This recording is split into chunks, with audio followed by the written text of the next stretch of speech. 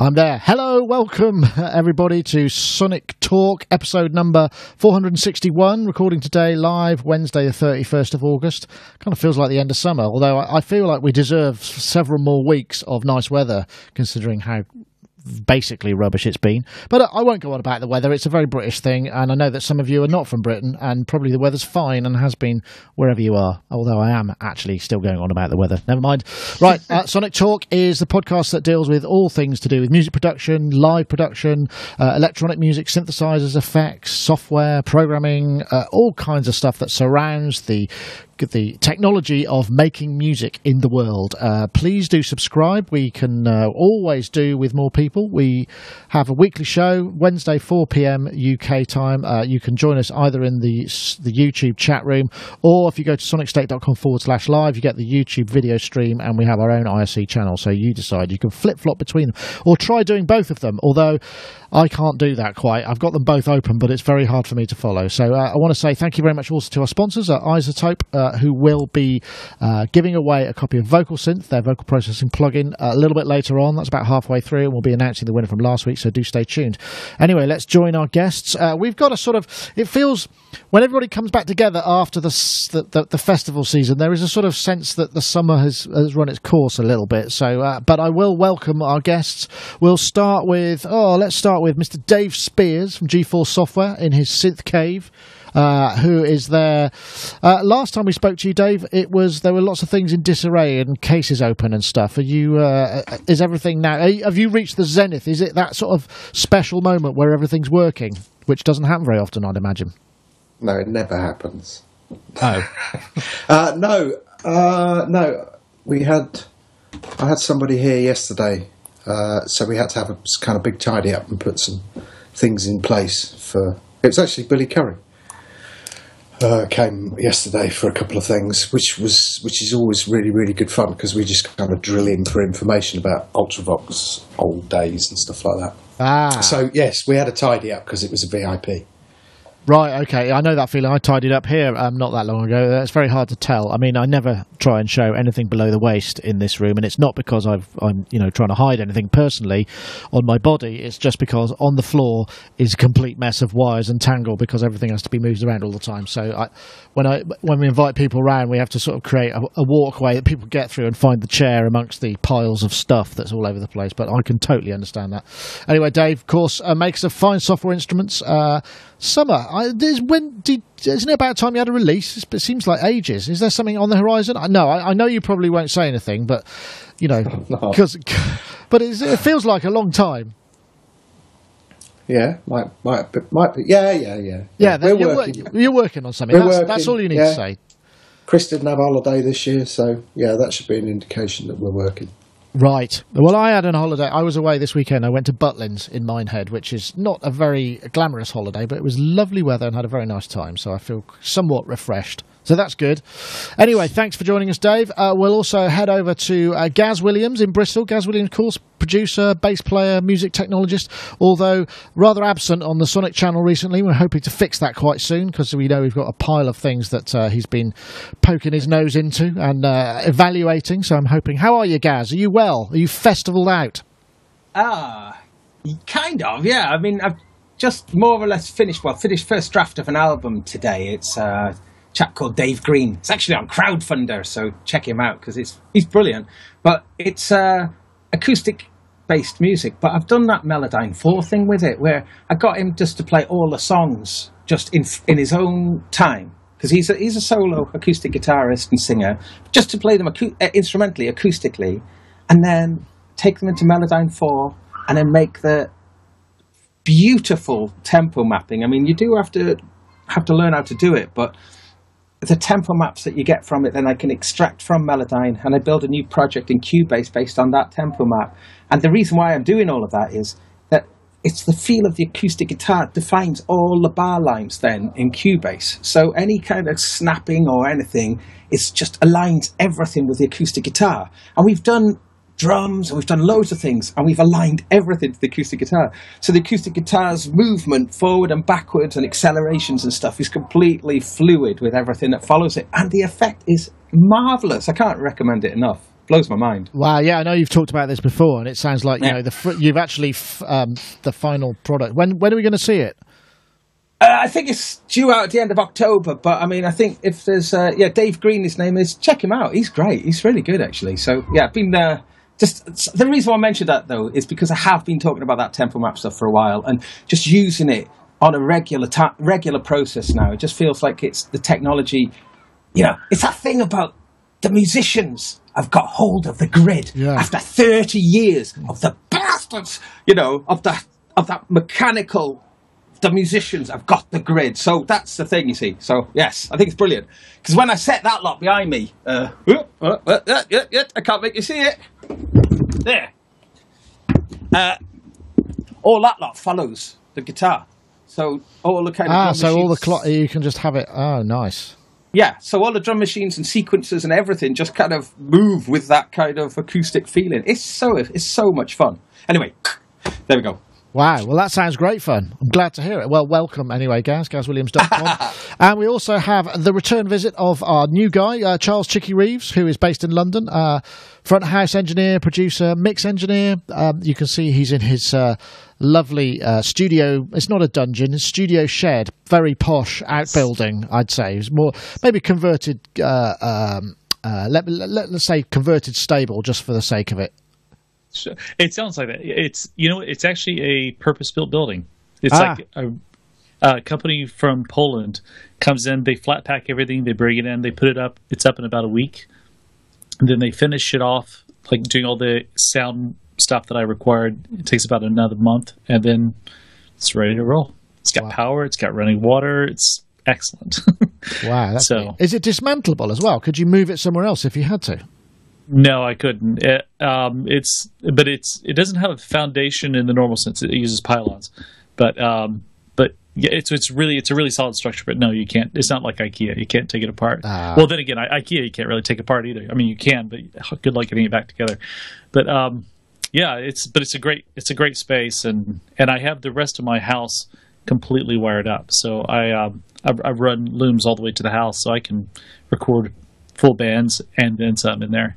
So I have are you running regular copper, or are you running Cat5 network stuff? I'm running copper. But I can rerun it pretty easily without having to dig up anything because it's all via pipes. So have you got that really long piece of string that you can pull in a big loop to get it through? Yeah, that's right. That's right. Hey, I did want to say something. Dave was talking about Ultravox. So I just want to say I do have a John Fox shirt on in honor of Ultravox. Hey. So there you go. Is that a Polymoog rendition on there? I think so. Yeah, I actually haven't looked at it that closely. Here, so it's quite hard to see when it's actually on your own chest. Could be. Yes, it is. I never really looked down, but I love the shirt. So nice. I've got a really good one from Howard Jones. Has one that's a Jupiter 8, which is very similar to this. So maybe I'll wear that next time. Excellent. Well, I'm glad to maybe, the Sonic Talk fashion accessories is something we haven't looked into yet, so maybe we can figure out, we could get some kind of monochrome type renditions of each of our heads, perhaps. Or perhaps not. That's good. Yeah, absolutely. I'm not sure I want to see my face on a T-shirt anywhere, really, to be honest. But I don't know, just running it out there as a sort of jam idea. Right, let's get on to things. Now, the first thing is I'm going to play this because I don't know quite what it's going to do about the YouTube police, because obviously this is big at the moment. I mean, this is really big. This is obviously the Netflix series Stranger Things, which seems to have blown up really massive. I'm talking because I'm hoping the YouTube police won't catch it. Soundtrack by Kyle Dixon and Michael Stein from Survive, Austin, Texas band. And it just seems to have gone huge. And there are people sort of posting their versions of this. And there's a lot of the time incidental music as well. But there are all these moments that they put in terms, and it's just very analog and lovely. And it's absolutely... I won't play anymore because I know that the YouTube copyright police will get it. But it's just gone absolutely huge. And I think it's great because when you sort of see... I must admit, I'm trying to get an interview with them at the moment because I think it'd be really interesting. And I suddenly had a moment where I thought, oh, God, what if they only use soft synths? That would be... Because it sounds so analog. But then, obviously, if you're working on cues...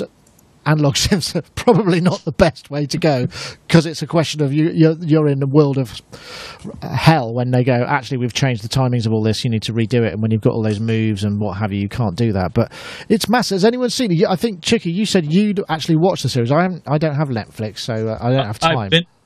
I've now binge watched it 3 times, which is really upsetting. Well, don't tell us what happened. Chagrin of my missus. I know. All I gotta say is at the very end. No, it's great. I think obviously they've done just such an excellent job with this, and similar to any soundtrack work I've ever done. It's one of those things where they get really involved with the directors, and and they're building it as things are being shot. They're doing music as it's being shot. And so they're very involved in that. It's not one of those things where someone shows up with a bunch of rushes and say, hey, here's what we've done, make something happen with it. They've been very involved all along the way. And I'm also really happy, on another note, the fact that they're from Austin, because I learned to record in Austin, Texas. And when I was there, and I would occasionally get work out in New York doing house music, it's like, you mentioned house music in Austin, and or anything electronic, and they go, is that like Depeche Mode or something like that? Everything was like Depeche Mode. So to see a thriving electronic music scene happening out of Austin and out of Denton, which is just north of Dallas, it's pretty exciting stuff. So there you go. Yeah, nice. I think it sort of feels like they've been plucked from some kind of obscurity, but that's only because I don't know about it. I mean, they may have already been pretty massive. I mean, I know they had a few albums out, and they seem to have, they capture this sort of notion of atmospheric melodic electronic music, which I think is quite often absent when people use synthesizers. Sometimes it can be a little bit too experimental for many, and they seem to have kind of nailed that pretty well. I don't know, Gaz, have you had a chance to watch this? I don't know if you're a Netflix user, but you kind of escape the fact that it's everywhere, people talking about it and what have you, or maybe you have.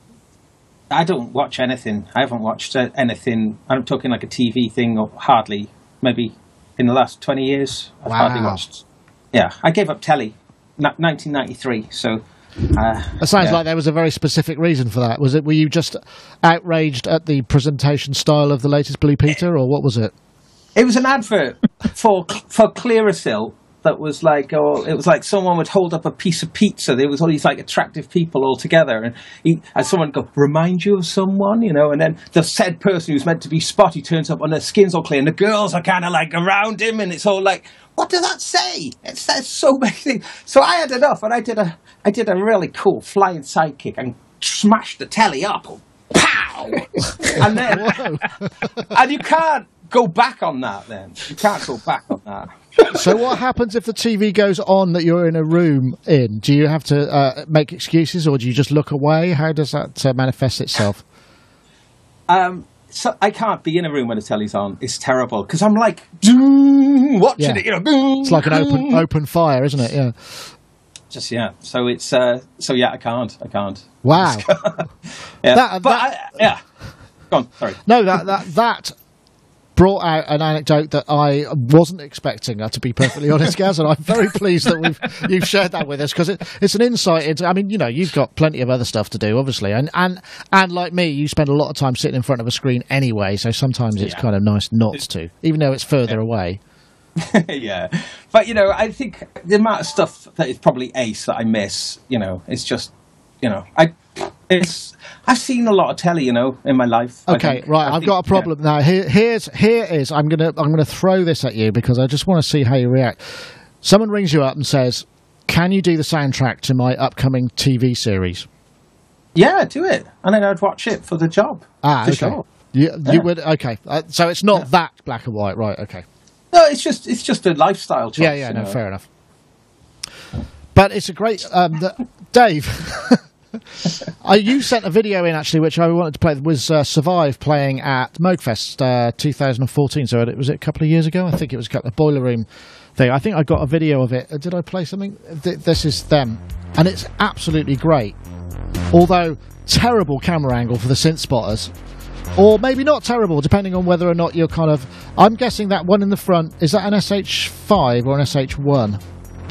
You'll know. 5. It's a 5. Oh, I'm as close. I can spot the mono poly, which is in front of the guy in the red, but I have no idea what anybody else is playing. You think that the one underneath is the ARP Soloist, right?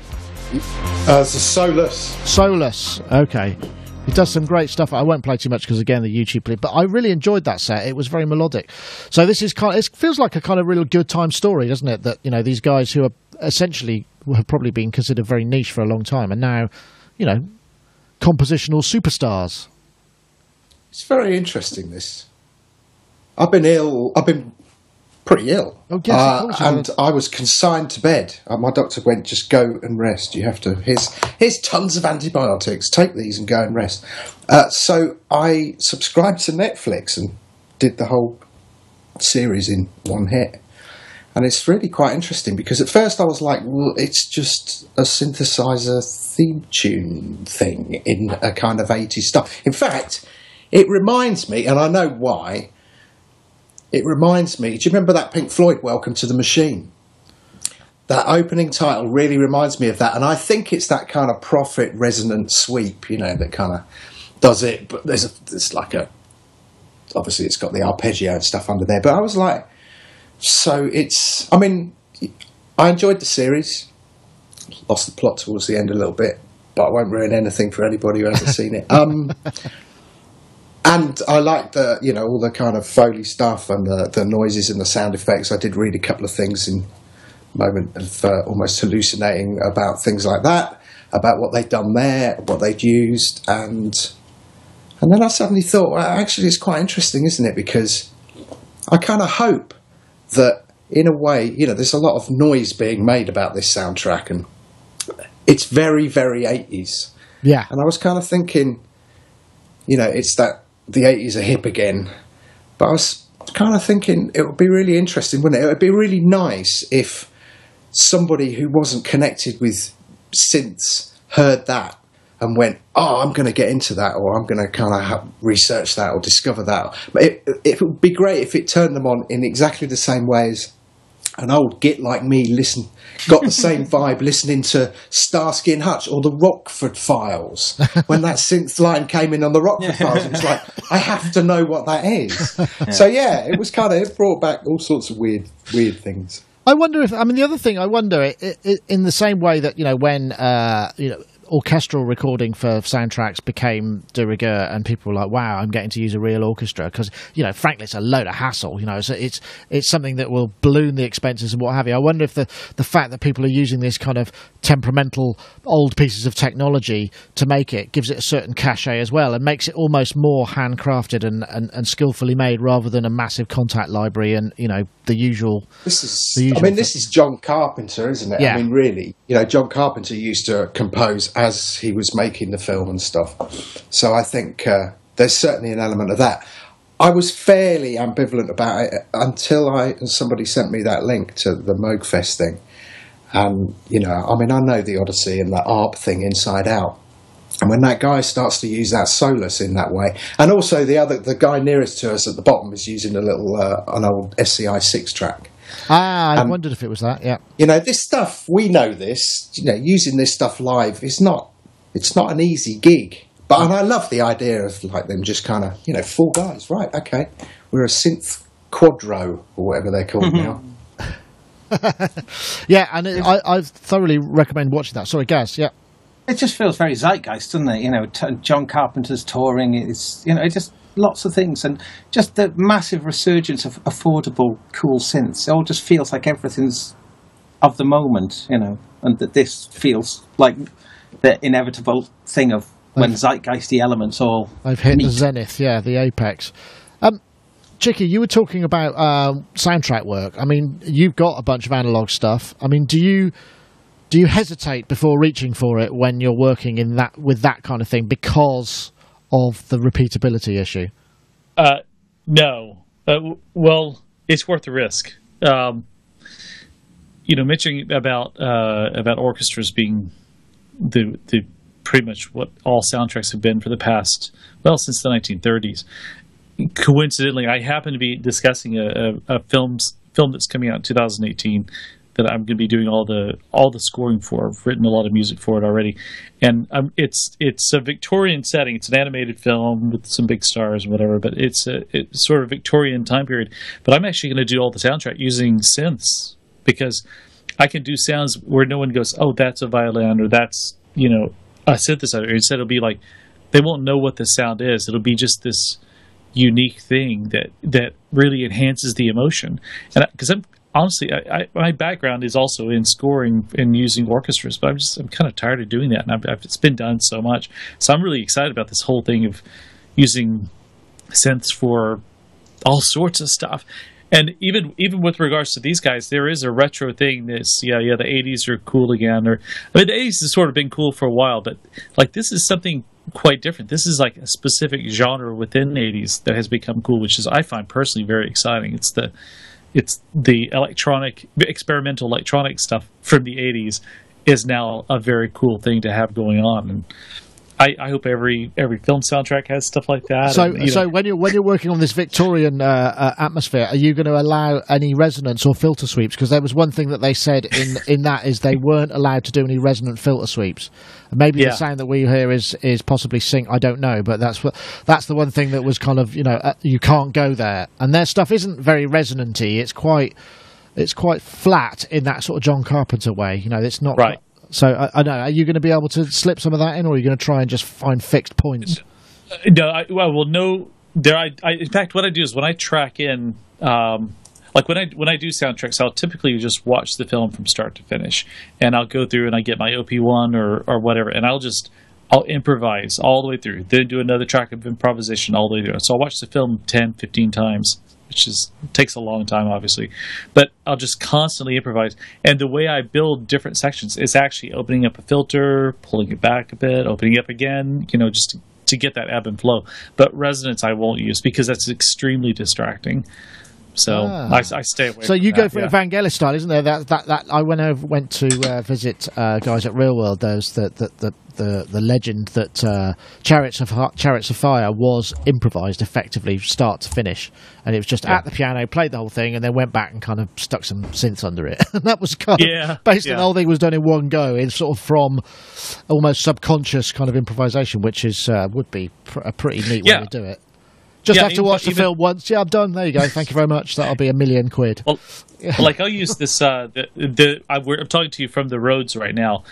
It's not that it's computerized Rhodes, but I'll sit at the Rhodes and I have a memory man, and I'll keep the feedback almost all the way up, and I'm just playing stuff all the way through it. I make sure I've always got something recording. Even if it's just a handheld recorder, there's always something recording.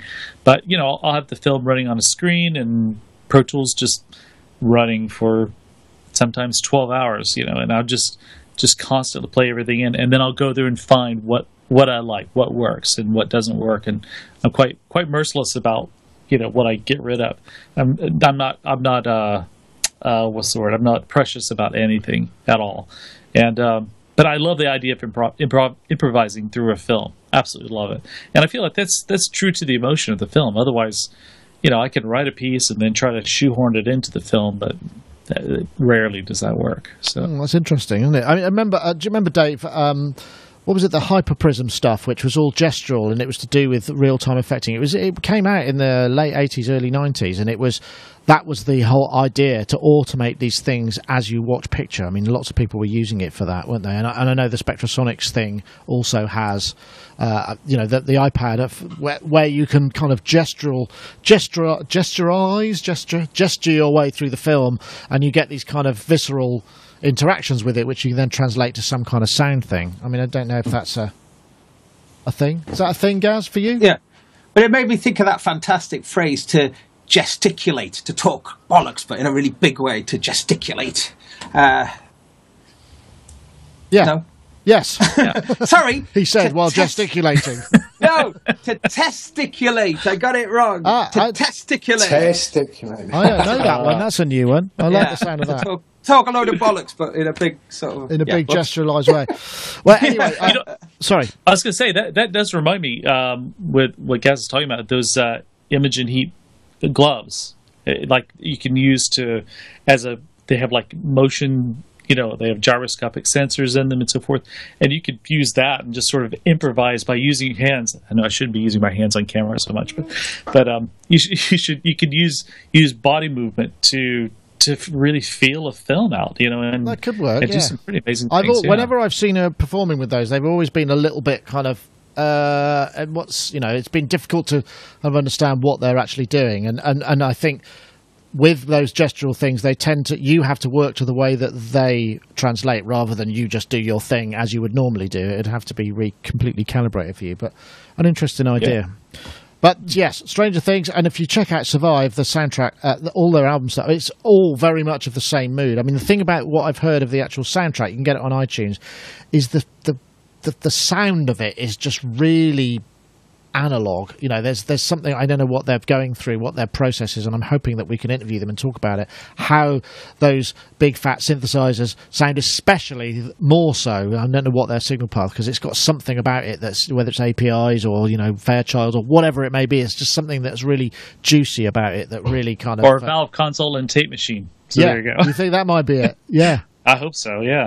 Yeah, I mind you, if you had a Valve console and tape machine in Austin, you'd need some serious air conditioning, because it would get to kind of 200 degrees. You could cook. You could just, wow. Anyway, let's go to our sponsors just for a minute, just so we'll get that out of the way and we can get on to some more topics. So I want to say thank you to iZotope. Here it comes. I think this is the right button. I certainly hope so. It always fails me whenever I start pressing it, and that's just the way it goes, I suppose, but there we are. iZotope's vocal synth, multi-moduled vocal processing. We've got harmonizer, up to 5 harmonies, unisons, sub-octaves.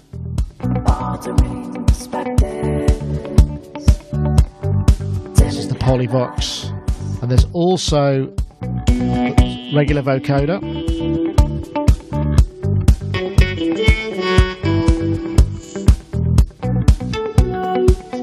CompuVox, which is more, it sounds more like the sort of Sennheiser thing, and then the TalkBox, as I like to say, without the dribbling. All of these available in the same thing. If you want to check it out, you can go to iZotope.com/vocalsynth and you can download a full demo. Think outside the box, iZotope.com/vocalsynth. And of course, we also have competition from last week, which was what did we ask you to tweet? We asked you to tweet not just vocoder and vocal synth as hashtags, and we have a winner. And I'm going to really try and pronounce his name, because it's difficult for me, because I don't know how you would pronounce it. It's Steve Tarazowski, I think, and he's at S.A. Tarazowski.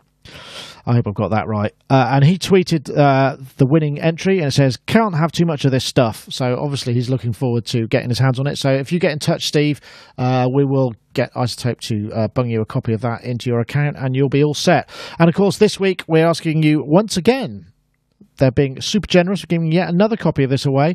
And this week we're asking you to tweet the hashtag Ultimate Voice and the hashtag Vocal Synth to @Sonicstate and @iZotope Inc. That's the hashtag Ultimate Voice, that's one word, and the hashtag Vocal Synth to @Sonicstate and @iZotope Inc. And we will pick a winner from next week's show. So once again, we thank iZotope for their continued sponsorship of the show, and always nice to have them on. Right, so let's see what's next. It feels like we should probably... let's go to this one. This is kind of an interesting webpage called Funklet.com, and it's just a whole bunch of grooves listed by drummer. My favourite name being Zigaboo Modelista, who was from the Meters, who is, in my opinion, one of the finest drummers known to men, because I mean the Meters, when I was remixing, I had the double or the triple album of all of their stuff, and it was like back when sampling was the thing. It was just every single groove you can, and quite a lot of these grooves are the sort of grooves that have been sampled. And you basically, if you just load up a page, I'll just run that up, they've written this little sequencer, and it just showing the groove basically. This is Sissy Strut. Obviously drum machine style, but it gives you an idea of what the groove is doing, and this little slider here will affect the swing. And obviously I went too far there, but there's a whole bunch of them here, and I'm sure, Dave, there's going to be some that make you happy, called Stevie Wonder. But it's a really here we go. This was a really cool, because it's also got little bits of information, and this one was the thing that really surprised me. I'm just trying to load this now. I decided not to load. That's awesome. But basically, this here we go. Stevie Wonder Superstition. And there's a little quote below, which is from Jeff Beck. He said, I actually played the original drums, which inspired the groove for Superstition. Stevie was out of the room when I was just messing around on the drum kit. And he came in and said, don't stop. And I said, Stevie, it's me. I don't play the drums. And he said, I don't care. Just keep playing. And he got on the clarinet, and that gave birth to the groove, which I think is a fantastic story. So this is... It's, fairly straightforward groove. And you can just imagine ba-dum dum dum ba-dum dum dum dum dum. Oh, I'll stop that. And I just thought this was really handy because most of us, most of the programming of beats, either you take a sample or you're taking loops and constructing, or you're using fairly straightforward. This is when I'm talking programming beats rather than playing drums or whatever. And to see them deconstructed like that is really cool. But some of them don't quite work, and it's not that their swing's wrong. It's just there's something magic. That Bernard Purdie word especially, it's not that. It didn't really happen. And there's something that Bernard Purdie does that you can't do with a drum machine, basically. Dave, I'm going to come to you first, because I know you did a lot of sort of groove extraction and studying and what have you. It's a nice little feature, but, you must know about the minutiae of it. You got drummers to actually play the grooves on electronic drum kits, right, when you were doing yours? Yeah. And that was fascinating. Going in and analysing. Grace notes, really. Somebody like Purdie, it's all about... Obviously, there's the groove, but it's the grace notes underneath that kind of make the thing bigger than the sum. And that's very difficult to, represent in a kind of grid format. Yeah, because the velocity is so... Yeah, and have the right voicings for each of the velocities of a grace note, yeah. I did a really long series in magazine over here called Style Council years ago, and that was just analysing and just going in. And this was actually, I thought this was a great resource. The one that really actually there was two things that really confused me. One was the other Stevie Wonder song, Knocks Me Off My Feet, which I was like, why that? Boogie on Reggae Woman or something like that for me would have been more interesting. But the go-go, the unknown go-go drummer, which of course for me, back in the 90s, Trouble Funk and Chuck Brown, I love that whole go-go groove. So I kind of went off and did a load of research, back in the day, and it was this guy, Ricky Wellman, who was in Chuck Brown's band. Dropped the bomb on the White House lawn and all that. Yeah, I love that. And then, of course, that got nicked on Slave to... Well, that wasn't nicked, but the go-go pattern was borrowed for Slave to the Rhythm and stuff like that. And all of a sudden, that became kind of ubiquitous. But it was interesting on this that, they couldn't attribute it to one particular drummer. But yeah, really good little resource. It's funny, some of the names. It'd be nice to see it evolve. I've been listening to this guy, this Robert Glasper. He's a guy called Chris Dave is this drummer, and he's just like, he's definitely going to be a legend. Definitely. He's sort of phenomenal. He's a bit like kind of Tony Williams in another century. Yeah, fascinating. Anyway, thank you for this. No, good. I'm also surprised that I didn't see Richie Hayward on there, who was the Little Feat drummer, who is possibly the grooviest man in the world at that kind of slow swamp groove. I've never heard anybody who can play like that. And if you go back and listen to some of the classic Little Feat grooves, last record album, and I forgot, I used to listen to them loads, and they were produced. A lot of those were engineered by George Massenburg. And there's a drum break in, I think it's Down Below the Borderline, which just goes on for ages. And it's just, he's obviously got a massive drum kit, and he just goes dum dum dum dum, and you hear every single tom in isolation. And it's just like, wow, that sounds so good. I don't know. And Gaz, I'm sure you've probably got some favourite drummers. And this is seems to be very much geared around the kind of the hip hop generation and the classic breakbeats, funky drummer and all that sort of stuff, right? Yeah, because there's like no Steve Gadd on there. There's a lot of beats, sort of like kind of classic drum beats that aren't on there. But this is all like breaks, isn't it, and that sort of thing. It's lovely though. I love the fact that there's little historical anecdotes about it. It's brilliant. I really like this. I think it's a really cool thing. So yeah, long may it grow. I think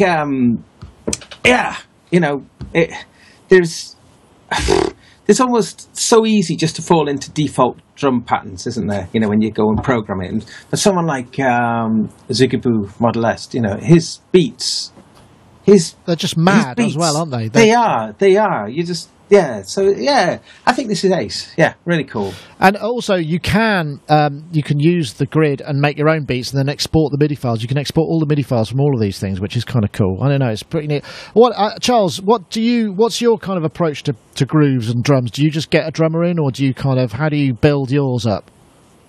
Well, a lot of times I'll play stuff. Like finger drumming kind of thing. Well, no, I mean, if you look on Wikipedia, there's a picture of me playing drums. So I play drums too. But I don't think I'm that great of a drummer. I do have a few drummers I go to that I like working with.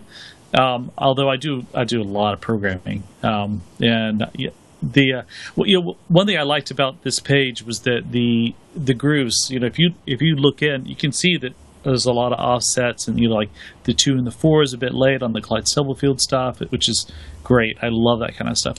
But on a side note, and I think part of what makes a break so good is not just the playing, but it is the engineer behind it too. And I'm not speaking of self-interest or anything, but these same guys who put this page up, they also make that compressor called Wolf, which is so good. It is such a great compressor. If you follow the link at the bottom of the page, they have like a YouTube video showing it's one of the guys like with one mic in his kitchen playing drums with the compressor going on. Hold on, I've got it here. Let's have a look. Let's just see. It's a very simple looking thing. Yeah. Wolf compressor demo 001.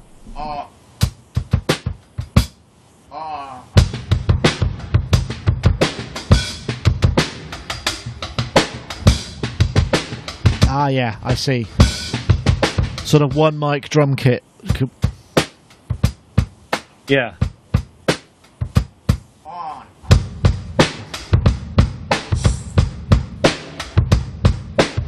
Yeah, it's that Meters vibe, isn't it? Everything recorded really hot and slightly overdriven and trying to. But do you think that was? I mean, because I get the impression like some of the Motown stuff. I mean, you listen to it and it sounds. I mean, if you were listening to it from a kind of pristine engineering, I'd like to record things in the right way kind of thing. You think that's just abhorrent. You know, it's wrong. It's distorted. This is too loud. You can't hear that. But it's the vibe. I mean, do you really think that a lot of that stuff was by design? I don't know. No, I don't think it was by design. I think it was just magic that happened at the time. But whenever I mimic those sorts of things, like when I mic up a drum kit, I have one particular mic that I use on kick drum, one of those dual element mics, and then I'll stick. I have one of those hot rodded Cascade stereo ribbon mics, and I just sort of stick that out sort of overhead, but just kind of out in the room a little bit. Excellent. Perfect drum sound. And when the drummer comes in, listens, and he goes, hey, yeah, so do you think you could turn the toms up? I usually go, oh, yeah. So when you go back in to replay it, hit the toms a little harder. Should be fine. Yeah. That's cracking, actually. There is. I mean, because I know, Gaz, you have a kind of kit that you set up as well. I mean, I know you're a fan of trying to get it with as few mics as possible, right? Yeah, definitely. Actually, this Dave Green album, Overhead and Kick, and it's just so lovely. And in fact, I was just making a mix down in that, so it's just a single mono track. My entire drums is just one mono track, just because it's just so malleable and it sounds so fat in the mix. It's brilliant. It was also good for me. I did it that way as well, because as I was mentioning it with that guitar thing, it was just dead easy for me just to sort of snap all of the beats of the kit onto the guitar. So, the guitar and the drums would as one, I was just thinking, I was listening back to the mix down, so just got the drums sound massive, and it's just that single mono drum mix. But yeah, brilliant. That's cool. I know, Dave, I mean, we both came up through studios when it was kind of, and now we're going to get the drums mic'd, and that would be the first 4 days of a studio session or whatever it was. Yeah, and now it's sort of, I mean, I'm guessing it's still the same, but, you know, because I used to have a thing. I had a Rogers drum kit from a classic 1960s Rogers drum kit for a long time, and it was the ones where they made the drum heads that you can't buy the drum skins for anymore. So, and it was boingy, you know, and it had those little skinny kind of tom things, and they used to bounce, and it was double skin bass drum, and it sounded like the Meters kit. You know, that's why I bought it. It was just absolutely beautiful, red sparkle. And all I used to do is I used to put a stereo mic over it and a mic and a drum kit mic and compress the hell out of it, and that was fine for me. And I used to love, you know, it's a similar sort of sound as to what you're hearing from the Wolf compressor, and that, you know, that was the thing that did it. And like I say, you know, it's like this kind of regression, isn't it, back to the simplest way possible. Just get the drummer to do it properly. I guess the problem is there always used to be, there's a demand, isn't there, for the grid and the sound, so the drums need to have so much time spent on them to make them fit the zeitgeist of whatever the sound is at the moment, right? Well, and also it was like assistants back in those days, wasn't it? It was the studio assistant who was the guy who was kind of tasked with the job of miking up the kit, which was incredibly laborious. I mean, not least for the drummer. But of course, those kind of people don't really exist anymore. You know, go and get me some sweets, go and get me some beer, mic up my drums. I mean, I didn't care. Hey, as long as my drum kit looked like it had 1,000 mics on it, I didn't care if only 2 of them worked. You know, it was that kind of. It was definitely that 80s ego thing. Maybe that's going to creep in if we're getting into 80s synth sound. You know, we're getting 80s drum ego back again. But it's kind of, yeah. I mean, the Motown thing's fascinating, wasn't it? Because they didn't move the kit for like 20 years because they were frightened of ruining that sound. And I like that. You know, it's like, if the vibe's right and it sounds right and you've got a string of hit records, why bother changing stuff, really? Yeah, well, just go with the vibe. And also, it's the hit factory, isn't it? I mean, you know, that's one of the things that I think is overlooked a little bit about, you know, there was all this, I've probably said this before, but there's all this stuff in the UK when PWL were, you know, Stock Aitken and Waterman were the sound of pop. And everybody was going, oh, it's terrible, it's just a machine. And you go, well, actually, if you look back at what Motown were doing, it was exactly the same, but on a much bigger scale. So, you know, you should... And that's more classic, and it was less machinery involved, admittedly, and it was less... I don't know if it's less cynical, you'd like to think not, but given the way that a lot of the musicians were treated, you know, perhaps it was just as cynical. And money machines. PWL at least gave points away to some of the programmers and stuff. Chris has got a very good mate who was... It's a fantastic story. It's this guy, Mike Rose. And he's like working in McDonald's, but he wants this break, so he just sends a tape to PWL, and that's it. Bam! All of a sudden, he just has this huge career. He's in there programming, and like he's responsible for so many of the hits. And it's... You don't hear stories like that now. You know, I sent this mixtape into PWL, and then all of a sudden I had this 20-year career. Yeah. Well, yeah, I had a lot of stories about that because we know, you know, that whole method of, it's like monkeys and typewriters. You have enough of them, then, you know, every morning you go, what have you written today? To go, yeah, that's good, that's good, that's good. I like the verse from that, put that together with it. And that's kind of what they did at PWL. They had loads of people in little rooms just writing songs all day or coming up with parts and then they would just, or Pete Waterman apparently would in the morning just hand out a load of 7-inch singles to everybody and go, yeah, I want one like that or like that or like that. You know, use this as your inspiration. And then at the end of the day, we're like, yeah, okay, that one's good. No, go back. That's not right. You know, and it was the notion of, and which is valid because, I mean, we all have it, you know, with improvisation. I mean, you must find it too, Chicky. You know, you improvise, you go back and look at the good bits. It's kind of essentially the same process, but it's on an industrial scale. Yeah, you know, well, this actually ties in with, I wrote you about that book that I'm reading, the Song Machine. That's exactly what it's all about. It covers like the history of Motown and the Brill Building, Tin Pan Alley, and the Swedish, you know, music mafia, so to speak. It's like it's all these, like, there's this constant desire to build some type of factory where you've got, you know, 20 writers, you try and you switch out pairs of them. You have like some of them work for half the day, and then they switch with other people for the other half the day, and they try to crank out a song a day. And you know, eventually, it is the monkeys on typewriters thing. There'll be something that will come out of it. It must be very soul destroying as a writer, though. You don't get any time to feel the moment. Yeah, I've worked with a few of those sorts of people. Yeah, when they've had something that they've not turned in that they want to just do for themselves, because they want to be artists too. And then they come and work in the studio, and you know, and just it's great. They have great ideas, but it's just nothing ever seems to happen for them because the money is too appealing being in these factories. And that's where their heart and energy goes to. And there's not much energy left for anything else. No, I know. I would. In fact, I remember, well, Max Martin, obviously, famously, he started out with the Britney Spears "Hit Me Baby One More Time," which I think, in terms of an example of a piece of pop music, is kind of almost perfect. It's got that ABBA-esque thing where every single element, even like a hi-hat fill, is a hook. And that is just, that takes kind of some skill. I mean, whether you like it or not. I mean, some pop is beautifully crafted and is classic in that way. And Max Martin is one of those guys that he was just huge everywhere. I mean, I've never met the guy. I don't know anything about him, but he's just a name that everybody goes, wow, you know, he must be minted. But all the stuff is... He is the focus of... Oh, sorry. Sorry, no. Go ahead. Oh, I was going to say, he is the focus of that book. And it's really... A lot of it is about his method, and his method just, you know, I mean, he was in a metal band, you know, and he still kind of looks like he's in a metal band, and he just sort of came out of nowhere, and it suddenly, like, this guy Dennis Pop started putting all these people together. I mean, Max Martin and Dennis Pop, those guys started with like Ace of Base and stuff like that, so even predating the Britney Spears stuff. But the Britney Spears stuff is where they really broke big, and it's fascinating just knowing how they work. You know? Dennis Pop, that's a great name, Dan. I wish I'd thought of that one.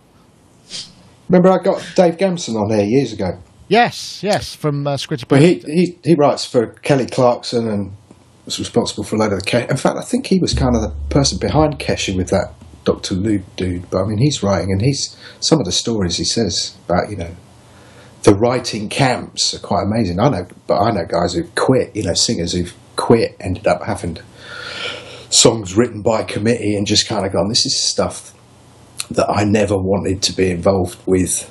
God damn, bring back punk. But there's a really interesting video out there at the minute about this Millennial whoop. I don't know whether you've seen it. Yeah, I did say, it's like that whoop. Which is just brilliant. Well, it's just think of a police siren. No. It's that fifth to the third to the fifth again. And how that has just dominated pop music over the last few years. Brilliant. Find it. Watch it. It's the Millennial whoop. I think that might be something that has to be a contender for the show title. Yeah. Let's hope it finishes it off.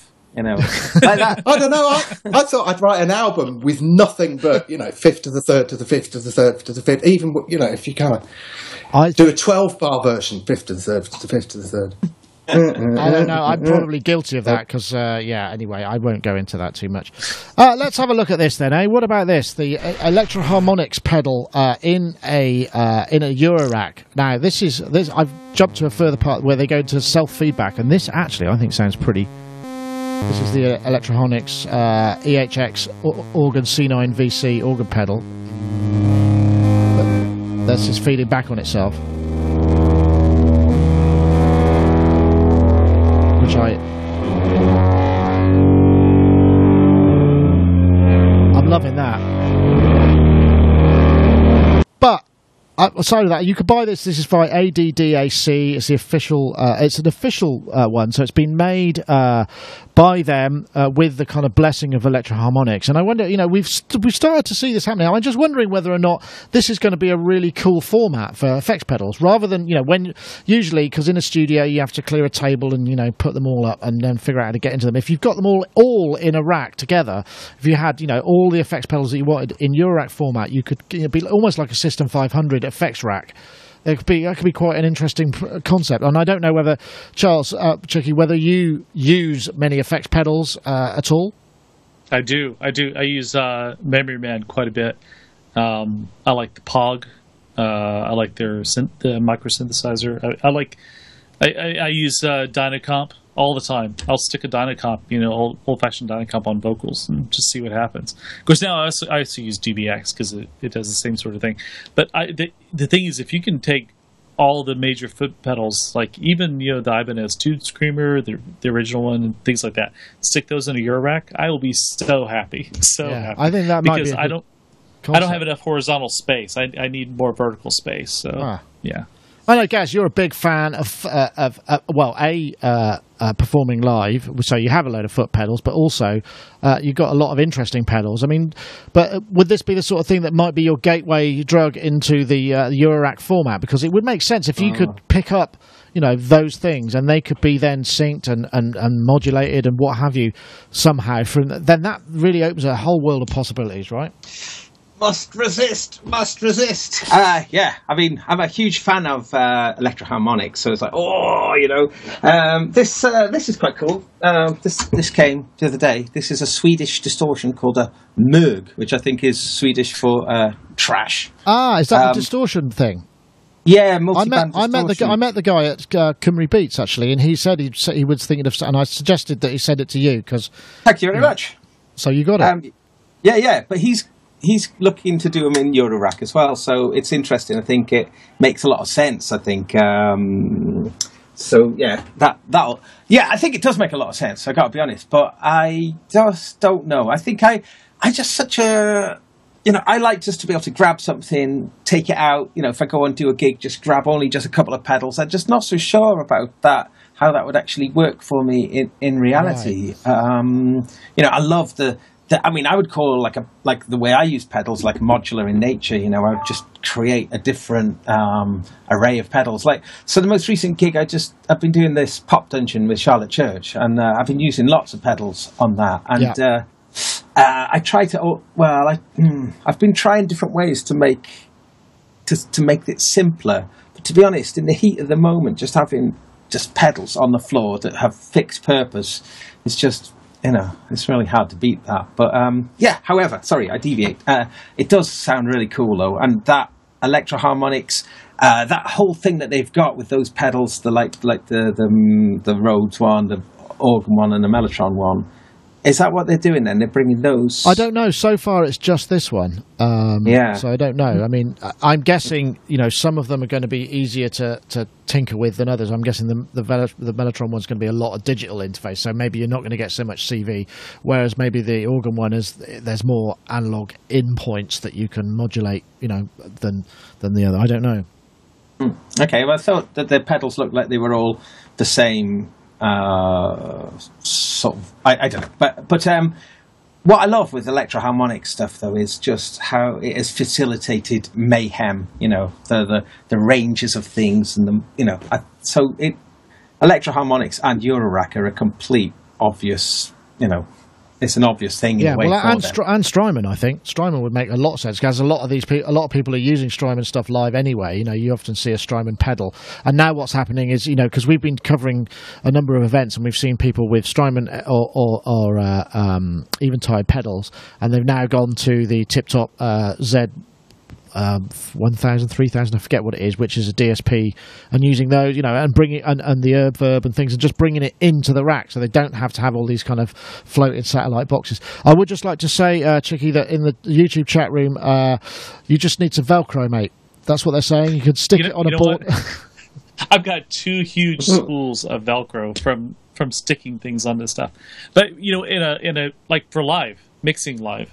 Having stuff like that in a Eurorack, that would be excellent because I just don't have that kind of space, the horizontal space in a live situation. But just to have that in a rack next to me, because I carry a Chaos Pad with me and I do all sorts of outboard effects and things like that. But just having something like that'd be fantastic. Just having like a nice memory man in a Eurorack, I'd be thrilled. I know, Rich.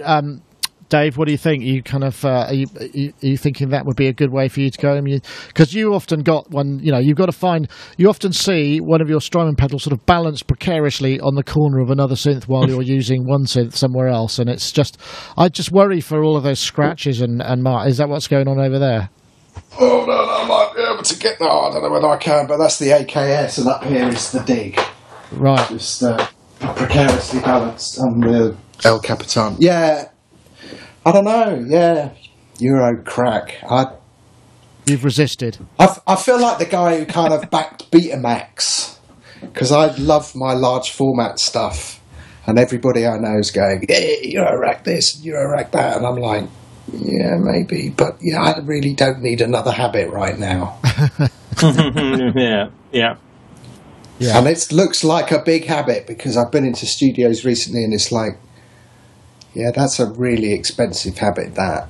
Yeah, I know. And it never ends. In fact, every time I talk to Rick Smith, it's like he spent another, X amount. And it's just like, is it ever going to... No, it will never stop, will it? Well, like every man. So, yes, I don't know. Yeah, the Electro-Harmonics thing just makes total sense, though. I was kind of... I'd love to see some of this stuff creep across into the large format stuff, but yeah, the Electro-Harmonics. Of course, don't forget, most of that is Dave Cockrell, who was the original inventor. Okay. Yeah. And okay, well, legend. You could get the it's €360, so it's not a cheap item, but I mean it's got a lot of extra patch points in it, and it's worth checking out. So do take a look. And there are others. I know that. Did Zevex put something in there? Or Strymon have started to put some things in. They showed some prototypes of stuff in Eurorack. So, I mean, I guess it's also down to the amount of power that's required. Sometimes there's just not enough juice in a rack. You might need a bit more than is available. But it's well worth considering because, I mean, if you're using it for specific filtering or, specific signal flows, it definitely makes a lot of sense. Right, I'm going to finish with one last video because it sort of ties in with the topic we talked about. This is the news of the new Presonus Notion 6.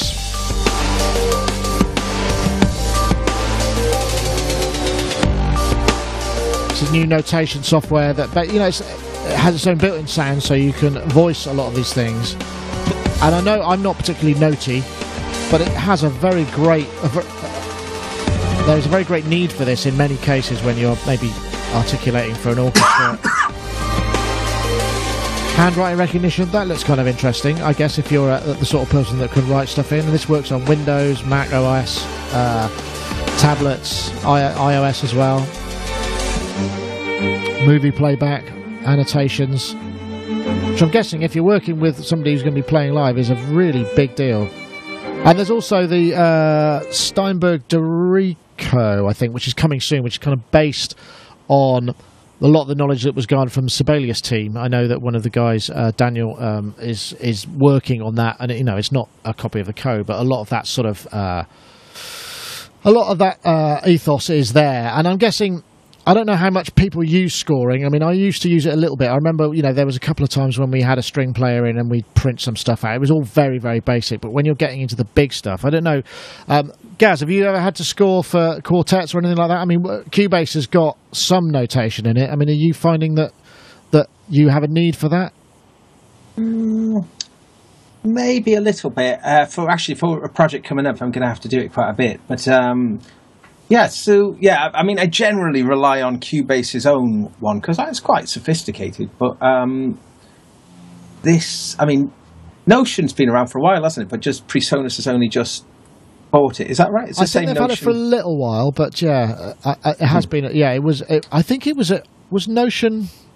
It was on the iPad Notion as well. Yeah, I think it was some. I seem to remember meeting somebody at an Avid booth many years ago who was kind of or M Audio, and there's some path through there, but I don't recall the details. Mm-hmm. But it's interesting that this is coming out. It's the same. It is very similar to the what's it called, Dorico, the Steinberg one. Yeah, I keep thinking Dorito, but it's very different. Yeah, mm-hmm. But because that. Yeah, Dorico actually does continue that British wing that stems right back to the beginning of Sibelius, doesn't it? There is a lineage there. Sorry, that's an aside. I don't know. Yes and no. Not very much.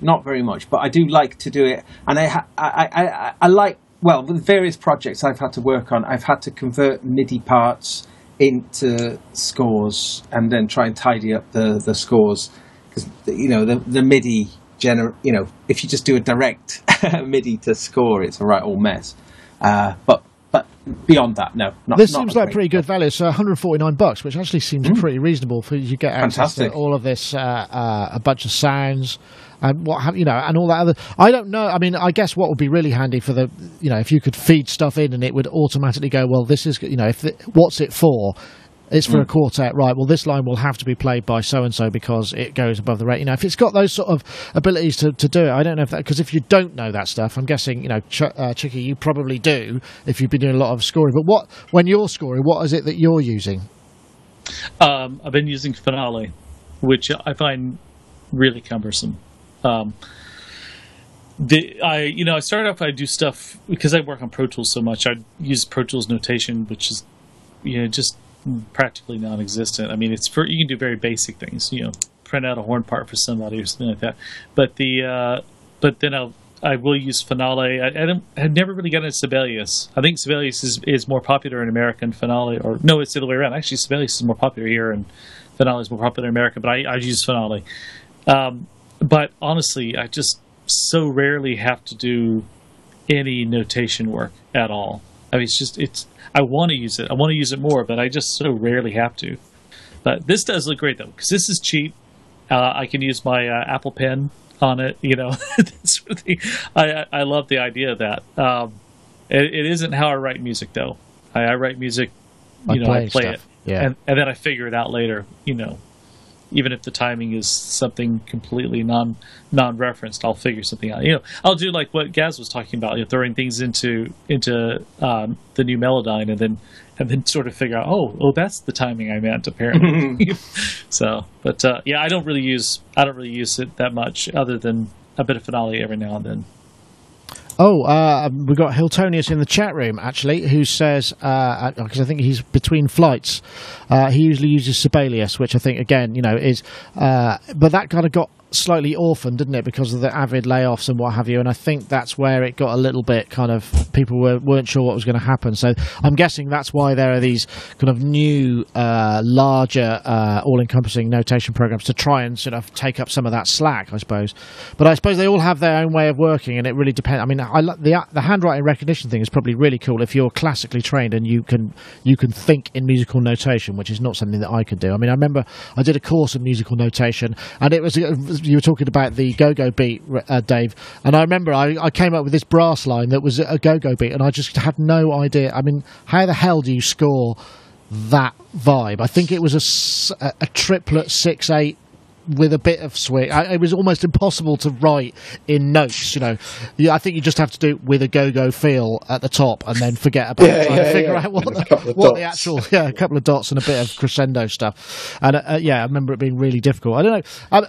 Have you had to ever deal with that? I remember you tell that great story about the guy who left it till the day of the session and had to print out scores for an orchestra, and it all went horribly wrong, but, you know... But on a dot matrix printer. On a dot matrix printer, while everybody's sitting there. Yeah, not such a great idea. But have you found you've had to? I mean, has there been times when you think, I'd like to get a string section on this, so therefore I'd probably need... Because usually it gets farmed out, don't you? You send it to somebody like Charles Hazelwood or one of those guys, and they will just deal with it. And it comes back and they turn up and you go, yeah, that's nice. Yeah, no, I have... In fact, I was thinking, I only checked out Sibelius when it was owned by the two brothers, the pre-Avid thing.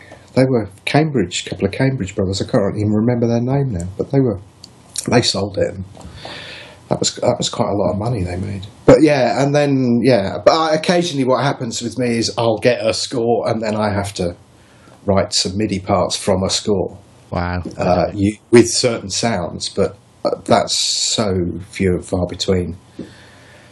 I used to be able to fly read like nobody's business, but now, wow, I think I'd be like F, A. Oh yeah, no, I can't at all. I remember we went back in the day. We did a remix for Charles Horner, who did the score for the Titanic, and it was, I can't remember what the track was, but they sent the multi-track. Sorry. James Horner, sorry, yeah, James Horner. And they sent the multi-track, but they also sent a score, you know, like a full-on, like this big score, all written out and stuff. And I was like, wow, that means nothing. I've still got it somewhere because I wanted to keep it as a, you know, I think they rejected whatever it was that we did. And it probably got recycled into another track somewhere, you know, because of you take their music away and our music had nothing to do with it. Obviously, it got failed anyway. But I remember looking at that and thinking, this is just... I mean, I could probably have figured out just about what was going on after I could read at a very rudimentary level, but it feels so disconnected. You really have to kind of know your stuff, right? I don't know, James, you do. I don't know, Gaz, do you sight read? I mean, is that something you have to do, or you? It's funny. When it comes to playing bass, I really struggle to read. I can read much better if I'm singing, when I'm doing choir work, and other instruments. But bass, I don't know. Maybe I've just got such a different relationship with the bass. I really struggle to read with the bass. I just don't know. Feels like my groove is in a different place to my reading. Well, you lose that. I mean, when you're losing vital microseconds, I think that probably makes a big difference, doesn't it? But I wish I could read better, though, because when I was doing that opera a few years back, all this baroque bass lines with no bar repeats, and just having to commit it all to memory, and just being able to have read would have got me through that gig a lot easier, But it's hard. Yeah. I mean, it is a practice thing, but I feel it, That's how I blanked my A-level music. Just memorised everything. Memorised. It was Bach 2 and 3-part inventions, and I memorised. I did the right hand, memorised the right hand, did the left hand, memorised the left hand, then put them all together, and then went into the exam. And there was this moment where I thought, if they say stop, where are you now on the score? I've completely blown it. I should, by the way, add one last anecdote. I was watching an episode of Columbo, and it was when Ricky Nelson was on there, and so this will appeal to us on all levels. In the studio, so he's in the studio playing guitar, and they have an SM58 about 4 feet in front of him, and another one about 4 feet above him. So, you imagine how great that must have sounded. It sounded very close mic for some reason. And then when they said, okay, let's cut it there, Ricky, and then they go into the control room, and the producer is talking to the engineer, and he goes, showing him the sheet music. He goes, okay, I want to cut from bar 58 to bar 62, and then we're going to paste from this version of it. And so the engineer then takes out sheet music, and he's like, cutting sheet music and has nothing to do with tape. It's like, I was just watching that, and this is 20 years ago, and I'm just going, that is not how it works. That is not how it works in the studio. Wow. So there you go. There's my story. Excellent. Thank you very much. We should probably finish with a couple of leaks, or this is the first thing that we've seen. This is Danny Ivory there, obviously at some Korg sort of endorsement. In the corner there, you see there's possibly what looks like desktop Odysseys, Carp Odysseys, with obviously no keyboard. That looks like that might be coming up soon. This is an official Korg thing, so it's obviously very well, it's been designed to be out there. See what people think about that. And also, we have the news that there have been a couple of leaks of pictures of TR909 and a TB303, which I'm guessing are kind of AIRA versions of that, and this is all ahead of the Roland 909 day, which is coming up in 10 days. September 9th. Yeah, September 9th, quite soon. So I'm wondering if those things are going to happen, whether anybody cares. I mean, it seems, I think we talked about it a bit last week, it seems like an unusual thing to go for a 909 livery when in fact, most of the functionality, as far as I could tell, was put into the TR08, but with lime green and black. Don't know, Dave, you excited by that? Will you? Have you got a 909? No, I don't. I've got access to a couple of them, but no, I don't. I've got an 808. I don't know. So I'm kind of learning not to believe anything on the internet at the minute, because it's the misinformation age now. But did I see something, or maybe I dreamt it in my hallucinatory state, that there was something about them doing a 303 but with no resonance knob. Does anyone else see that? Maybe it was a spoon. I mean, it's probably a spoon. I've not seen that one. Because I thought that was kind of borderline genius idea. Just like no filter carb and no resonance. No, this was just no resonance, but I thought... That would sound very different, wouldn't it? Yeah, we're going to reinvent acid house. Yeah, with no resonance. No acid, yeah. It would be sort of acid house, wouldn't it, rather than... Oh, excellent. Yeah, I don't know. Maybe dedicated. I kind of fancy a 909, but they're so expensive now. And still are. Half of me thinks... Why? Yeah, well, no. I mean, half of me thinks, if there's something... I'm hearing about a D50 as well. Oh, yeah. I keep hearing on the rumour vine, but Actually, to be honest, I'm more interested in what Spectrasonics are going to announce tomorrow. Oh yeah, well that's right, because that's the other news on Facebook. I meant to put that in because I saw it late last night. Was Eric Persing's been posting tomorrow? We announced news of something that I've been working on for 10 years, and I did when I interviewed Eric a while back. There was a little bit of there's a moment where he talks about some hardware thing. And that's really interesting to me. And so I'm wondering whether that's what it's going to be, because, I mean, that's the sort of thing that might be the case, which would be great. I mean, not that I don't love Omnisphere and Spectrasonics, what they've done. I just find it's such a deep and tangled piece of software because it's so many options. I can't... I'm sitting in front of it and I just go, flip another preset. I know. What were you saying, Dave? No, he said, and I remember this very vividly, there is something coming, but it's not what you'd expect. So we can think obliquely. Anyway, all will be revealed tomorrow. It's not. Hold on, didn't you used to play trumpet? Oh, there you go. It's a new trumpet. An Omnisphere horn, a synth horn. Somebody said a different logo change. It was just like, can you imagine the furore if it was just as simple as a logo change? Yeah, no, I don't. Yeah, I've been working on it for 10 years. The design committee's been a very tiring process. Yeah, I can't imagine it's that. I know, Gaz. What do you think? You think it's likely to be a bit? I think it's likely to be hardware, but I don't know. No, there's no. He hasn't. What has Eric said? He has only said that it's just coming tomorrow, though. Or so tomorrow's the big day. Well, I mean, Spectrasonics, they take their time with whatever they do, don't they? So whatever it is, it's going to be good. That's for sure. So that's exciting. And that's nice. So the tease is only one day long. I mean, we're still waiting to hear what the new Electron box is. That's been teased for ages now. So yes, a one-day tease. That sounds quite good. So yeah, roll on tomorrow. Yeah, it'll be the Omnihorn. Omnihorn. Omnihorn. Oh, hold on.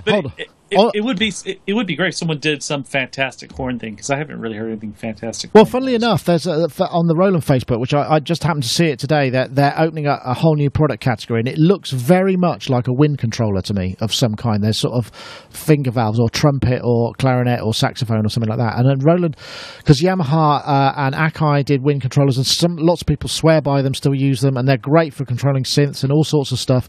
So maybe there's going to be a Roland wind controller at some point as well, because they didn't really. Fantastic. They've never really gone for that, have they? Not even breath control. D-beam was their thing. So much more hygienically sound. Very sort of Japanese when you consider that the whole sort of story about going to Japan with the toilet seat covers. It's like you don't touch anything. It's all going to be like interchangeable. It's like the Dyson hand dryer. It's they're mentioning about them coming out with this TR909 sort of thing. I hope it doesn't really look like the TR8, because the TR8 is exactly how I pictured 2016 in about 1975. It just says the green and everything. I hope they make something that's much more appealing looking. But yeah, 909, sure, that'd be a lot of fun. Yeah, absolutely.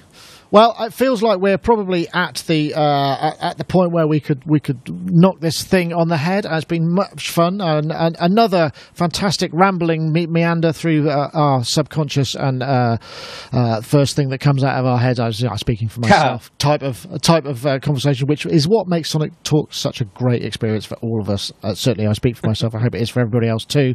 So I want to say thank you to all our viewers been watching on YouTube Live and also in the chat room. I'll just give the chat room a wave like Gus Honeybun. That will be a reference that will only a few people will know. And I want to say thank you very much for joining us. Also, thanks to our sponsors, iZotope. Remember, if you want to enter the competition, all you have to do is tweet the hashtag Ultimate Voice, that's one word, and Vocal Synth as one word, two separate hashtags to @Sonicstate and @iZotope Inc. to be entered for the competition to win Vocal Synth, the vocal processor. So I want to say thank you to our guests. Charles Chicky Reeves, thank you very much for joining us. I'm very pleased that you could make it. Hopefully see you again. And what you got coming up next week? Anything of great excitement? I'm working on sound design for a game. So I'm doing a bit of music and a lot of sound effects. Did you were telling me that you were using sort of a single source for that? Well, I was using the Moog 15 app for a lot of that. Right. Yeah, which I love. Moog. Sorry.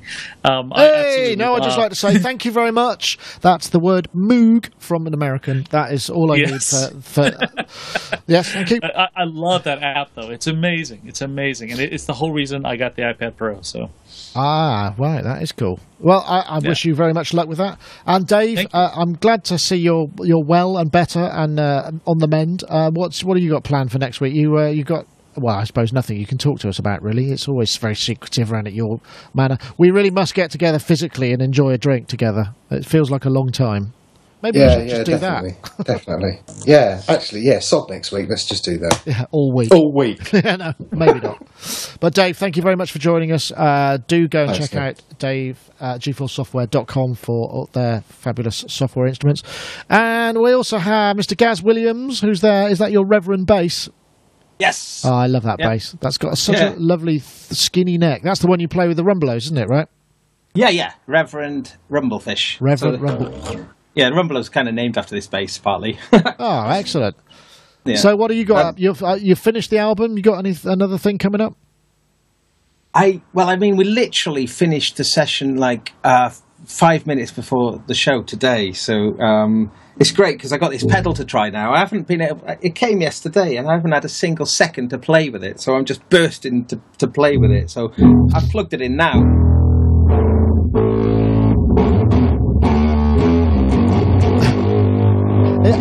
From what I remember, the guy said it had a really... Oh, no! He's breaking his streak. He's so excited. Genius. Wow. Yeah, it sounds great. Has it got like a very high Q resonant filter on it and distortion? Is that what I remember from what he told me? It's 4 bands. It's just simple 4 bands. Low, bass walls. There we go. Battle of the multi-instrumentalists. What can I reach for? Nothing really. Horn. Pop the horn. Yeah, I can't play the horn. No, I've got absolutely nothing to reach for at all, I'm afraid. So, anyway, guys, the mute button. Yeah, I'll just mix. Yeah, I'll be mixing and carry on mixing. Yeah, like that. Anyway, guys, thank you very much for joining us. It's been very much fun. Gaz, I'm hoping that we'll see you soon. We've probably got a bunch of things that we need to film, I think. Oh, definitely, yeah. Yes. Yeah, definitely. Very so, good. Can you see what's there? Can you see what's there in the middle? Not quite. It's one of those Boss RC505s. Ah, you went back to it? Yeah, it's the hub of the system now. So it's the clock. And the way I've got it set up with the XA is brilliant. You can just noodle on stuff, and you can just hit any of those things, and it starts recording. Because the new thing in the version 2.0 means you can have dummy loops. And so I set the first one up just to be to preset it up to be a 1-bar loop. The next one's an 8-bar loop, a 4-bar loop. The next one's an 8-bar loop, 16-bar loop, and a 32-bar loop. So they're all empty loops. So when you press start, all of the loops start playing, but they're completely empty. So at any point in time, whatever you're playing on any of the other keyboards, you can just hit one of those and it'll play buttons, and you can just overdub whatever you're doing just into whichever one of them. But because they're all going at different cycles, it's brilliant, because you can just put things into the 1-bar loop, or you can put things into the 32-bar loop. And it's so instant. It's such a cool system. Wow. So you commit, because I know they'd had an upgrade, didn't they? They went to version 2 software. That's why I got it, because it really makes sense to that workflow. And it's cool because it's like all the other sequences, because there's loads of sequences there. The BeatStat Pro, the little Korg one, the SQ1, and the circuit, and the Volkers, and the the Analog 4. They all go from the same clock. So they're all of them are running, but it's great because I can just put my electric bass, I can just put them into, if I work on like a 16-bar pattern, I could just put like a 16-bar bass line into the loop part of it. Cool. But the cool thing is, I start my main project here, and then that lot all syncs to it as well. So neat. So you could just walk over and start kind of noodling, and it'll be synced. And so, are you using? Are you just taking the stereo out of the XAir? I am for monitoring, but everything's going into discrete channels. So but when you're at the loop, where's the loop point coming from? Yeah, loop point's coming from a pair of Oh, bus. But I've also got a main feed coming out as well on a switch. So if I want to, I can record the looper back into itself as well. So if I want to make a submix of anything that's going on off the looper, I can just because I can mute the input. Right. So you could just like mix down in real time. Yeah, mix down into It's so much fun. It's just like, and it's no computers in the system now. So that sounds fun. Yeah. I did consider it because I've actually got a gig booked in for December 3rd, I think, through Ned Rush down in Winchester at like a proper gig, and I haven't written anything or played anything since the last one, so I need to get that set up again and just kind of start enjoying a bit of that. And that sounds like it could be something quite useful. Yeah, it's good. It seems like it's the version 2 software though that has kind of facilitated that sort of stuff, which is dead cool. And actually, the effects thing on that's quite nice because you can set it up so only certain tracks respond to the kind of track effects. So like beat repeat stuff's really great fun when you have it on just certain elements but not other elements. It's a lot of fun. I'll have to come over and we'll have to have a look at that, or bring it over and you show me what it does, because they're pretty reasonably priced, aren't they, the 505? Yeah, you can get them for about $360 or something. Yeah, that sounds $370. Yeah, it's good. Right. Anyway, I shall probably switch. I shall terminate the stream soon. But thank you very much, everybody, for watching. Thanks for all in the chat rooms and the live watchers. Always nice to have that extra frisson of a couple of hundred people shouting at the screen, potentially behind the interwebs. Anyway, thank you. All right. Right. See you guys later on. See you later. Bye. Cheers. Nice to see you, Chicky. Nice meeting you. Bye-bye. Yeah. Bye-bye. Right. I think that's it for this week. So what I'm going to do now is I've got a little end credit section that I play that saves me having to do annotations at the end of the video. So I'm going to do that now. So we'll fade to black and we'll see you all next time. Thank you very much for watching, everybody.